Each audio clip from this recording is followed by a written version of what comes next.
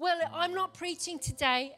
We have 3 wonderful women who are going to come right now, and we're going to have a panel with them, and they're going to come, and I've got some questions with them. Why don't you come, ladies?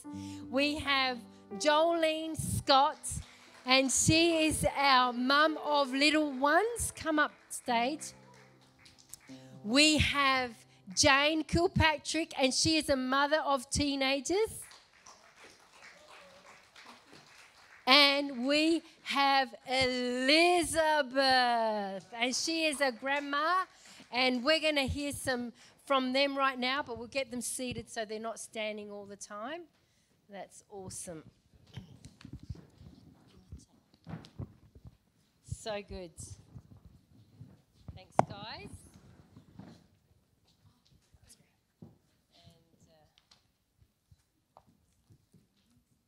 Wonderful. Well, you know, we honour all mums right now, and today we want to just get some of the ladies to come and speak. And I've got some questions, and I've prayed today that what they say, thank you, that today you will able to get something that is ministry to you, something of a new, sorry, I'm just going to do it this way. Can you all see me okay? Haven't got my hate having my back to people. All right. And some ministry to you, some great ideas or new ideas. And so this morning I'm going to hand over to Joel to speak first. And she's going to introduce herself and how many beautiful children she has. And my question, as she says, is how do you manage to have quality time with each of your kids in this time-poor society? So, Joel's, take it over. Thank you. Good morning, everyone. So, yes, I'm Jolene, but known to most as Joel, so please feel free to call me whichever suits you best.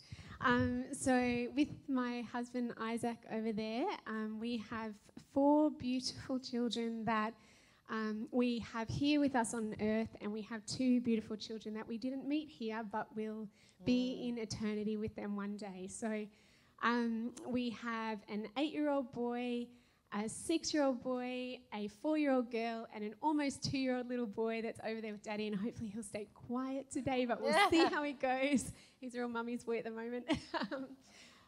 But yes, so I have some notes here. I'll see how I go and try to stick to my time.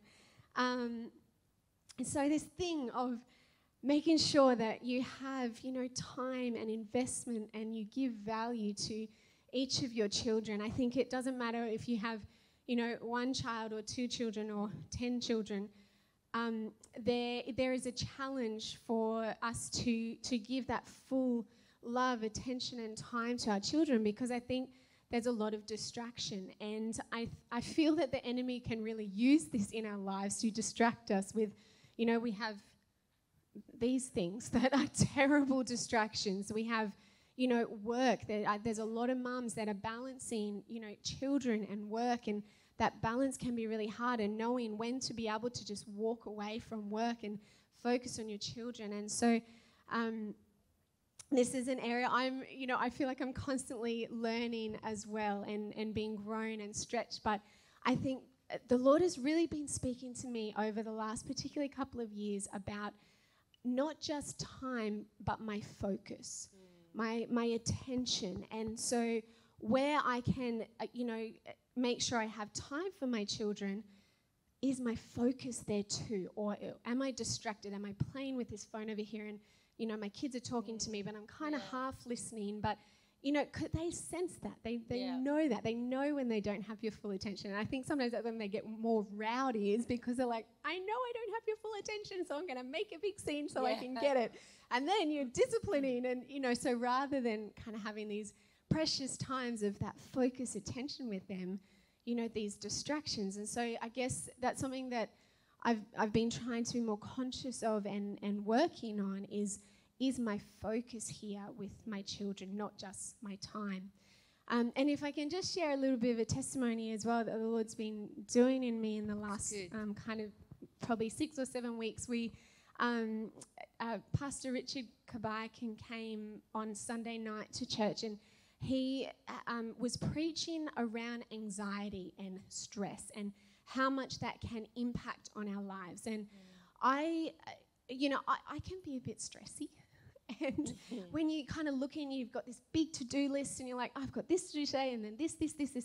Then tomorrow I've got this, and then this, and I would just carry that whole list of my to-dos every moment of every day. And I would have, there might be times where that list was a little bit lighter, and so I was kind of coping with life a bit better, but I'd always felt like I had this list and I'm stressing. And so then my interaction with my children would not be calm and loving and, my full focus, because, I'm thinking about this to-do list, it's in the back of my head. And so I've kind of, while I've brought it to the Lord before and been like, Lord, how do I be a mum that's not such a stress head? Because I don't want my kids to just see this stressing mum all the time. I want to be calm with them and bring the peace and the presence of the Lord with my children. But it was really amazing, because while I've kind of cried out to the Lord about this over the years, there was just something happened that night in that preach. The word of the Lord hit my heart, and there was a revelation, and it has actually changed me over the last six or 7-ish weeks, I think it's been, because there was a deep understanding and revelation that the Lord has everything I need for today. Yeah. The manna, the things, it's only today. I just need to look at today. Yeah. The manna for today is here for me. Everything that my children need from me that I feel too tired or too exhausted to do. No, the Lord has given me the manna and the capacity for today, for my children. So and good. So that I guess I just want to share that with me, because that's been revolutionary for me over the last couple of months. It's just really, it's changed. I mean, there's still me, mum comes out, get your shoes on and get out the door and let's go, So there's still those kind of momentary, stress kind of, we've got to get on with this. But overall, this list that's just been distracting me and bothering me for so long, I felt like I've been able to just put it to the side and go, no, I'm here right now with my kids. I'm going to invest here. I want them to know they are loved and valued, and, give that full focus and time to them. And so I guess with all of that, I had a couple of just little examples of things that, that we do in the ways that we connect with them. And one of the things that I do is kind of to top and tail the day, to make sure that in the morning when they come out all sleepy and, kind of not quite with it, that I go over to them and give them a big hug and just be so happy to see them in the morning, just how are you, darling? And give them, even if it might only be 3 or 4 seconds, but just that really completely focus on that child, whoever's come out to me first, just give them my full attention. And, I'm so happy to see you. And do that for each of my children as they stumble out of bed. And then of an evening, so as a family in the lounge room, we'll do our devotions. So we'll read and pray and sing.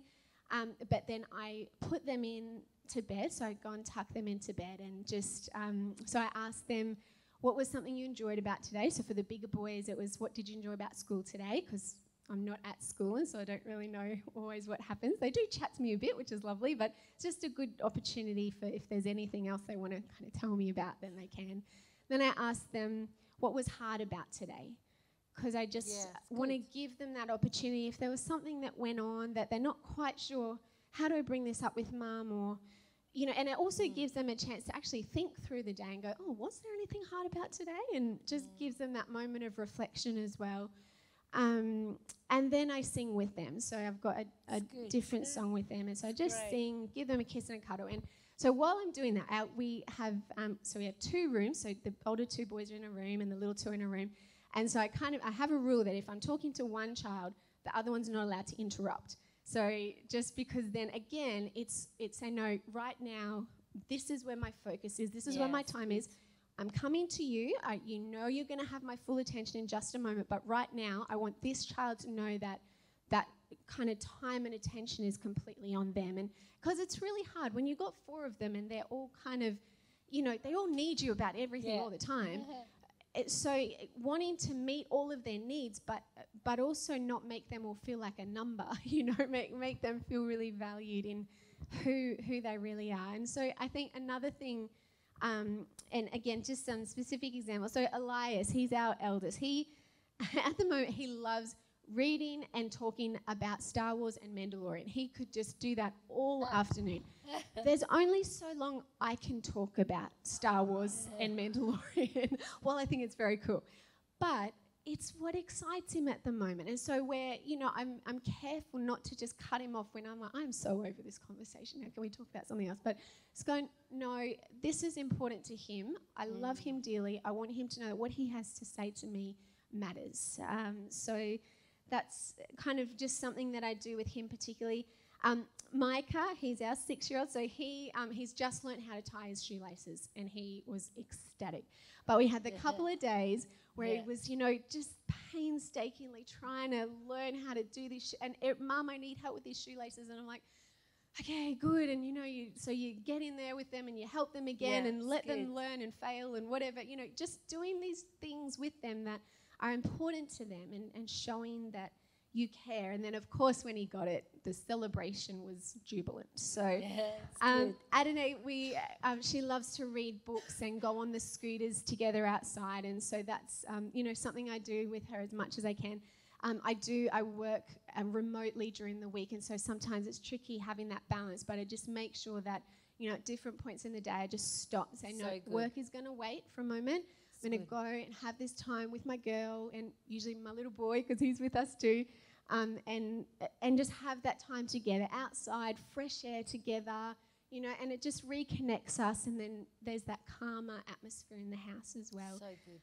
And Hosea, and he loves to dance. This is a little guy that loves music and loves to dance, which Mummy particularly loves about him as well. But then there's those times when you're trying to, do dinner or you're trying to do something and he's just like, dance, dance, dance. I'm like, what am I going to do? So trying to say yes more than I say no to him. Sometimes you can't always do the thing right then, and they sometimes have to learn to wait. But trying to say yes more than I say no with him. So, so that's some of my thoughts. That's Thank you. good. Hey, that's so good. Joles, she's a good mum.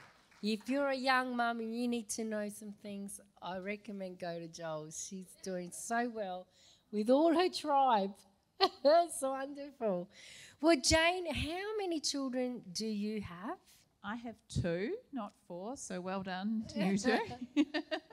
I have 2 boys. David is 20 and Matthew is 18. So we say Matthew's a 15-year-old's brain and an 18-year-old body, so he's my developing teenager.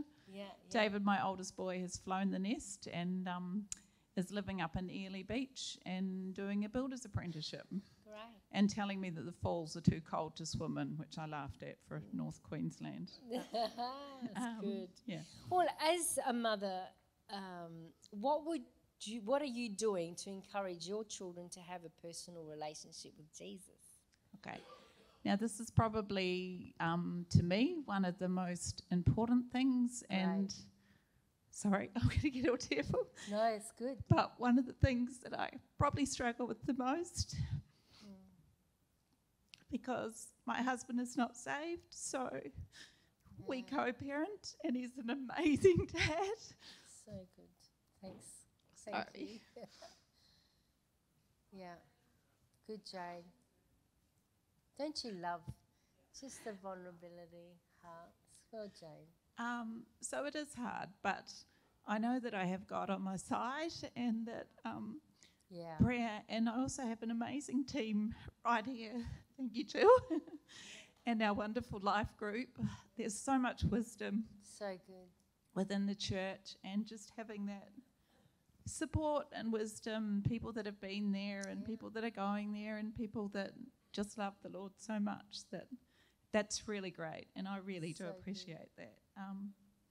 our boys have been through the Grace Lutheran system, and I did go to Grace Lutheran Church in the younger days, so they came with me.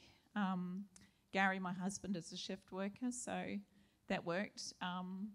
So they've grown up knowing about God and about faith. They both chose to sort of sit down with the pastor and be introduced to communion and things and have one-on-one time, which was wonderful. And David actually did get confirmed when he was 15. I'm a little bit sceptical because he was a very cute girl, Grace. Yeah. However, he did take that, and so I do know that they understand faith and that they understand. I try really hard to just tell them that it's not about religion, but it's about a personal relationship with Jesus. That's right. It's good. And that there's one God, but there's many different faiths that celebrate him. So the church that I choose to go to doesn't necessarily have to be what feels comfortable or right for them, but to do their own exploring. I've got old-fashioned notes because you can tell there's a bit of an age difference, Jules. So they come, when they ask me what I want for my birthday, I say, well, you owe me a church, so they'll come with me. Usually around Christmas time they come, and Mother's Day sometimes. They're not here today, but Matthew did say he'd come, and so I try to, sometimes I take them to the evening service because I think that that's a different connection, and they do sort of say, Mum, this church is pretty cool compared to Grace Lutheran, which is small and just a different, different bracket. So I pray for them. Yeah. I pray for them, their concerns, their decisions, and most frequently just that prayer that every Christian mum prays for their salvation. Yeah. They know that. They know that I spend time in their rooms when they're not there, and it's good. It's so good. And just that that's what I'm doing for them, and that constantly that's my prayer. Sometimes I pray more urgently than others, obviously. God had a word for me recently about just calm the farm, just be there and nurture them. You know, it might not be my job to bring them to their faith, but I sure as heck can encourage them and support them and nurture them once they find it. So good. I really loved that word. And mostly, I guess, I just thank God for lending me two such beautiful boys. That's so good. So good, Jane. And letting me have a role in their life just to raise them and for them to know how important faith is to me and that God is there for them and that I really have faith that they will come to know God, and just what a blessing it is to be a mum and to also have been blessed by an amazing mum and a beautiful mother-in-law. So good. So, I guess just as a parent, that's, if you do have people and your children and your family, it's just the most powerful thing we can do is just pray. Yes, amen. Amen. It is, isn't it? So good, Jane. Thank you for being so vulnerable with us. It's not always easy to, go there, but it is. We are entrusted with children, and it is our responsibility to pray for them daily, sometime consistently through the day, and we've always prayed for this for my children, that they have their own personal relationship with God. Because when they have that, then they're on their way with a relationship with God, and God's got them. And they're in the best place that they can be. And so if you're here today and your children are not walking with the Lord, pray that prayer, that they would have a revelation of God, that somehow, whether it be through you or whether it be through someone else, a connection, that they would encounter God for themselves. When they have that, it's with them forever. They can't run, they can't deny it. They know the power of God. They know God is real. They know that God loves them. And so I encourage you to do that for your children. Well, Liz, how many children do you have and how many grandchildren do you have? Okay. I am 68 years old. I have been married for 46 years. My My that's husband. awesome. Good. My husband Terry is here. I used to be a high school teacher. I have a 43-year-old son. He lives at Mount Crosby, and I have a 41-year-old daughter who lives in Melbourne, both married. I have 2 grandsons, 2 7-year-old grandsons, one up here, one down there, and I have a 10-year-old granddaughter up here and a 5-year-old granddaughter down in Melbourne. And I just want to honour you. Yeah. I've already learnt from you guys. Yes, so good. And I want to honour you because I haven't had to do what you've had to do. Yeah. I have had to learn all the monster truck names. You know, you talk about the focus, okay? I have Raffaello down in Melbourne. He goes through all these obsessive phases and monster trucks. So he would be asking monster trucks, and I'd have my iPad while I'm FaceTiming on the computer, trying to find what monster truck is so I could have a conversation. Now he's into football, and it's like Dusty this, Dusty that, and whatever. Yeah. And I'm really struggling. I'm really struggling. That's where he comes in. Just a minute, I'll go and get Pa. Okay. Well, as a grandmother, what do you know now that you wish you knew when you started parenting? Okay. I've got 8 pages because I need big font. It's all right. I'm like that too when I'm on paper. I'm also a crier, so be prepared. Okay. The thing that I've thought most about is how quickly time passes. Yeah. That is the thing that is really, you plan the wedding and it's like I'm engaged forever, but you don't think about the marriage. Yeah. You plan the pregnancy. You know, you got the clothes, you got the toys, you got the room, and you don't think about the raising of the child. I remember when I bought a second-hand cot for my firstborn, and the lady said to me, "Oh, make the most of the baby, it goes so fast." And I went, "Yeah, whatever." And now he's 43, going on 44, and I think, what happened? The pregnancy, you know, you plan it, it seems to go on forever, and then you finally have this baby and your world narrows down to sleep. If I could just get the kid to sleep, the crying, the what is wrong now, the endless nappy changes, why can't I get the wind up? And the world just becomes so narrow. Is it night or day? I should get out of my pyjamas before he gets home. Yeah. Have I had a shower today or not? I can't remember. Yeah. And then there's this amazing guilt thing about productivity. Well, what have I done today? And what am I actually achieving here? And I remember my mum saying to me, my mum's been dead for 8 years. She would be 90 actually now, if she was still alive. And I remember her saying to me, she was at the generation, you get married, you don't work. You know, that was the deal back then. So she never worked outside the home. And she said, what have I done with my life? I have 2 sisters. And I said, look at us, where you work. Yeah. We are what you have nurtured and put into for all these years. We are educated, we contribute to society, we are healthy, we are well, we respect rules and whatever. I said, there's your work, and we're eternal, Mum.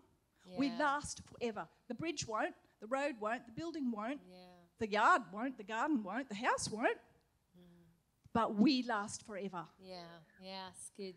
And so that is the thing that I've mostly got, is this passing of time.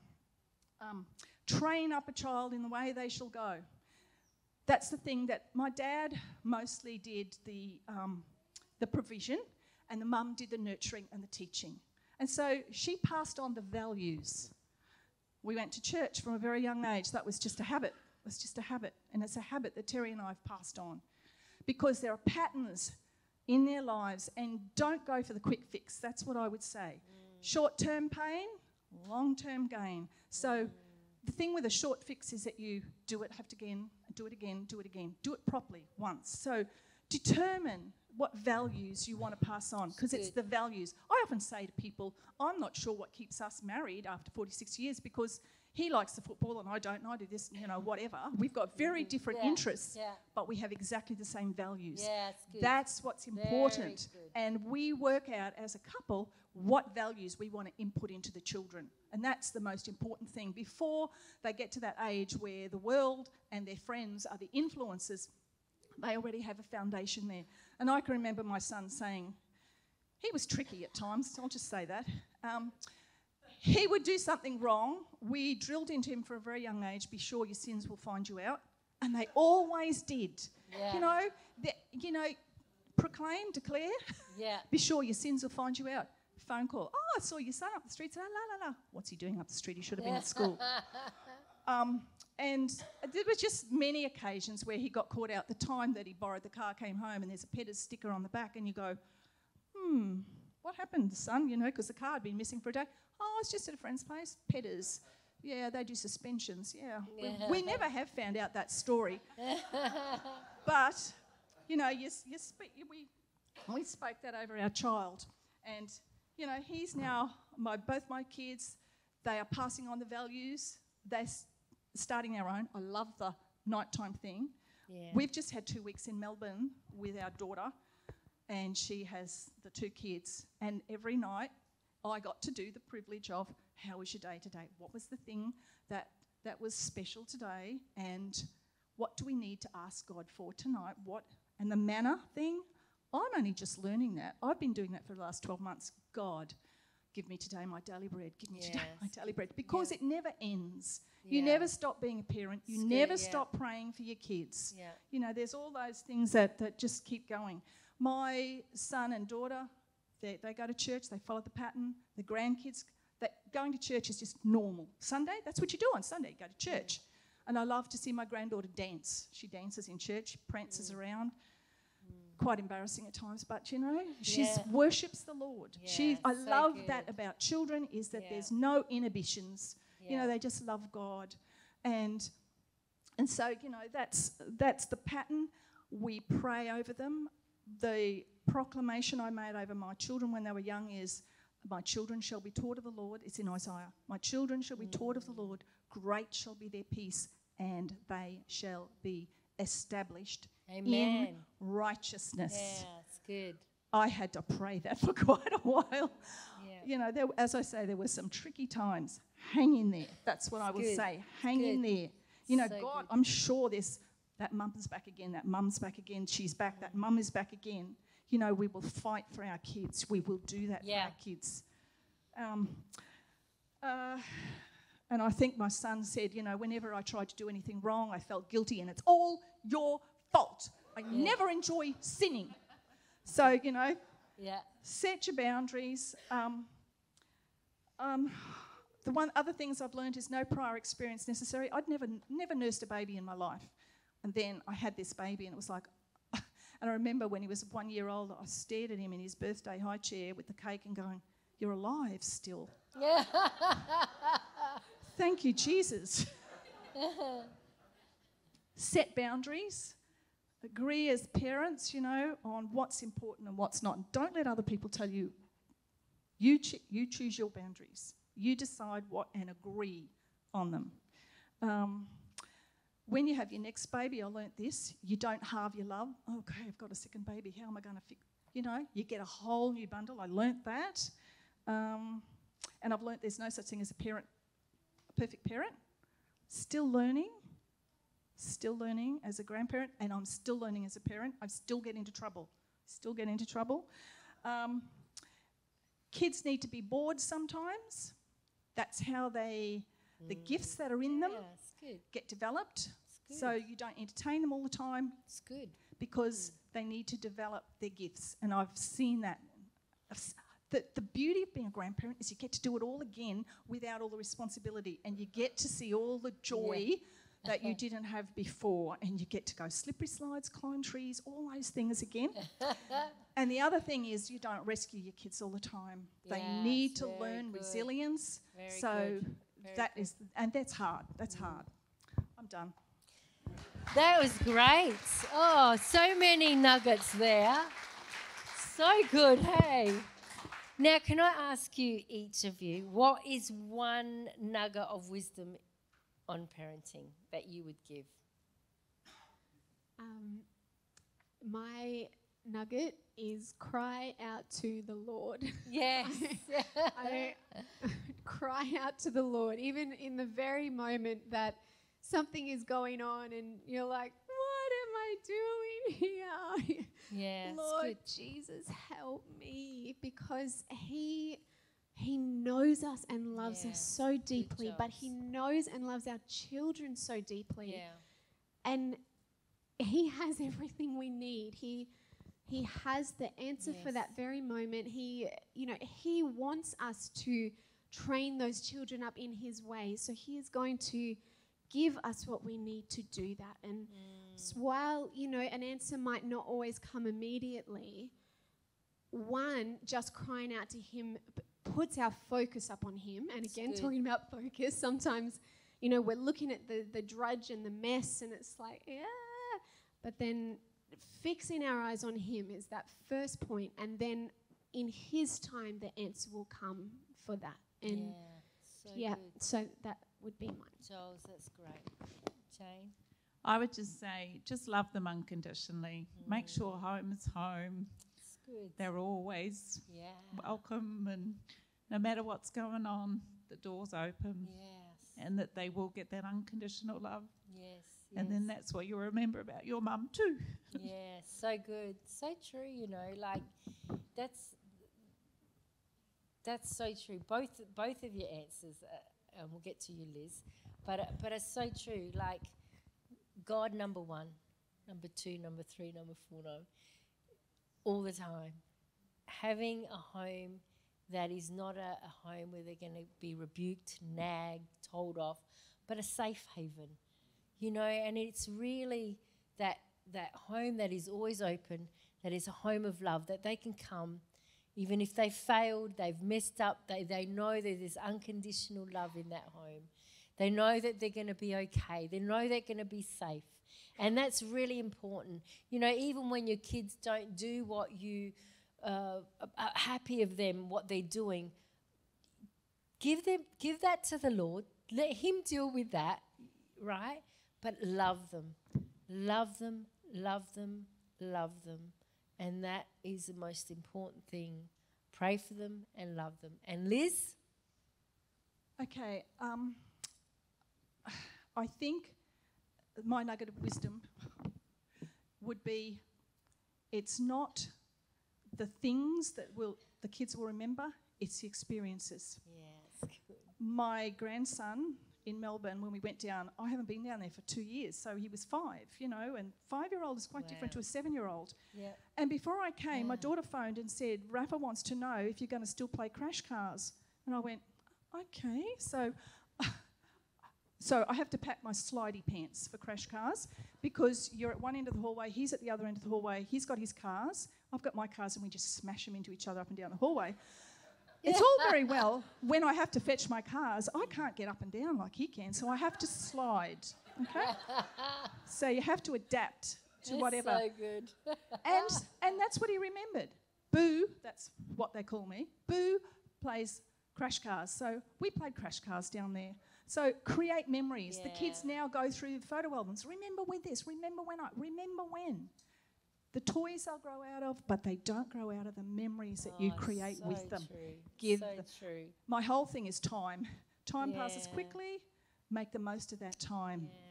Yeah. I'm done. Oh, so good, ladies. So good. Thank you very much. Let's just stand and give them a round of applause one more time. So good. Thank you, ladies. You said so well. You can go. That's so good. Wonderful. Great nuggets of wisdom right there. We don't need the pulpit, that's fine. I was going to close in a song, but it's pretty messed up here. So we're going to, because it's Mother's Day, we're going to give you a bit of an early minute to have coffee together. We've got a few things that we want to bless the mums with. And Laura? Oh, there's a video.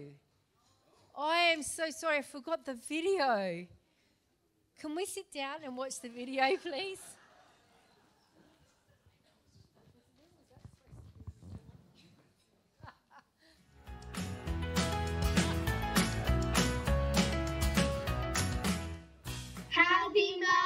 day. I love that my mum cleans the house for us and gives us treats and looks after us. I love that my mum, she always cleans the house and does the jobs for us. And she does give us treats, but she's just like the nicest mum on earth. My mum, I love that my mum always helps with the cleaning and she makes delicious dinners and that she's really organised. I love my mum because she's nice, she loves me, she works for me and she feeds me every day. Positive and impact. And what's your favourite thing about your mum? She makes the delicious cookies. And is mum funny? Uh-huh. What's your funniest memory of mum? When she says some really funny jokes. I like about my mum is that she loves me and kisses me and gives me hugs. Mum's the best because she's kind and caring and really fun. Dear Mum, you feed us every day and keep us safe. I'm very grateful for you buying us toys even though you don't need to. And you love us more than you love chocolate. And I would gladly spend my money on Violet Crumble for you because you spend your life helping us. I don't know because she does fun stuff. She tells bad mum jokes. She does bad mum jokes. I like that she plays craft with me. I like that she puts me to sleep. I love about my mum that she cooks for us and that she loves us a lot. Makes me laugh and jokes around with me. She makes food with, so if we make cakes, she doesn't use the instructions and just goes by her heart with me, and she's always there for me and always cheering up for me and always loving me. When I go to school, she gives me a hug and a kiss. And actually, when I did my readers, she helps me. Sounds funny. She says yes all the time. And she cooks the best food. Yes. You into bed? Yeah. Yeah. Does she say prayers with you? Yeah. I love Mum because she's kind to me. One thing I love about my mum is that she's so beautiful and she's so funny and makes us laugh and always has a scripture for us to read and always has something nice to say about our lives. Something I love about my mum is she always makes good jokes, funny jokes, and she does things to my brother that are very funny. She helps us with our homework and she loves us.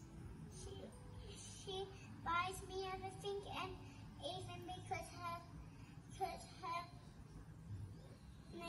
gets us food. Mum helps me read when we're struggling to read, and when we're hungry, she always bakes for us. And when we get hurt or sore or whenever, she gives us a hug and a kiss. She's funny. She's nice. She's beautiful. You can eat chocolate more than Dad does.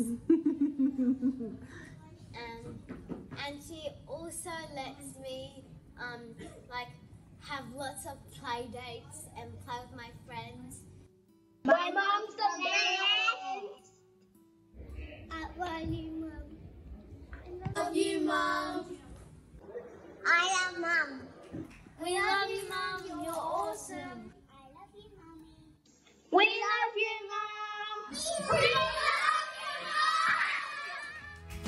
Mum. Oh, that's so beautiful. It's so beautiful. Aren't they gorgeous?